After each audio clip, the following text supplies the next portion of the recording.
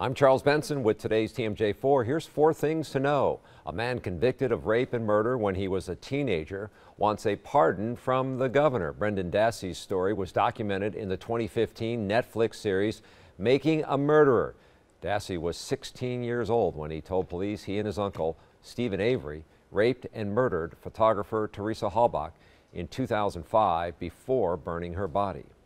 Marcus Theaters is updating its policies regarding bags and carry-ons. The movie theater chain will no longer allow bags or packages larger than 12 by 12 by 6. Marcus Cinema said the update to the bag policy was intended to provide a safe experience for moviegoers.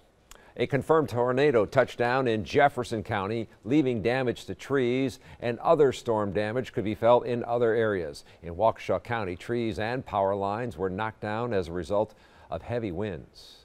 Storm Team 4 now flash flood watch continues through tomorrow morning. Rain wraps up Thursday, then sunshine returns on Friday, but fall will be in the air with temperatures in the 50s.